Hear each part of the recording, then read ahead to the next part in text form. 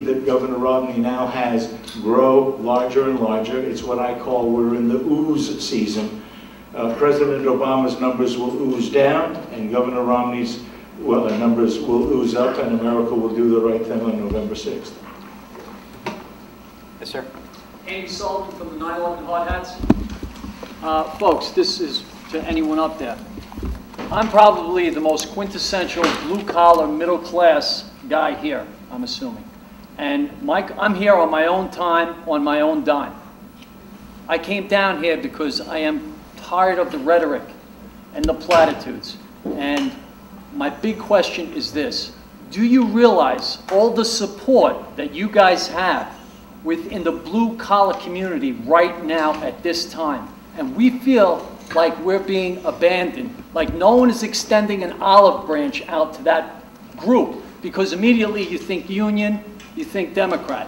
And let me tell you something, the rank and file is 60 to 70% with you guys, but they just need a sign. It's only the leadership that is these blind drones that are just listening to this Obama stuff.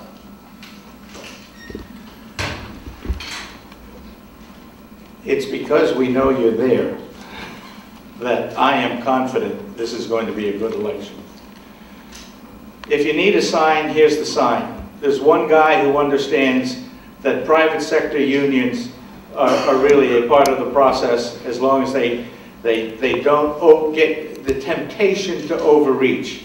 And there are some difficulties with what the NLRB did to Governor Haley's state, or tried to do to her state. Okay, we understand that, but we do also understand that there are great ways for the business side and the labor side to work well. When I was governor, I had what I still think is the largest union job in America going on in my state at Seabrook Power Plant.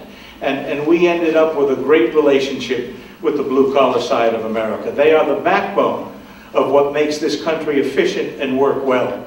And sometimes there are conflicts, if you will, on the high policy level when folks in Washington, like President Obama, try and cut very special deals with the hierarchy that likes to sit in the White House and have coffee, tea, or perhaps the new flavor of beer that the president is making. But we need you folks. We understand that you are the backbone of this country, that you create the efficiency in our manufacturing jobs, that the relationships should be better, and that every once in a while things get off track when a stacked NLRB goes in the wrong direction.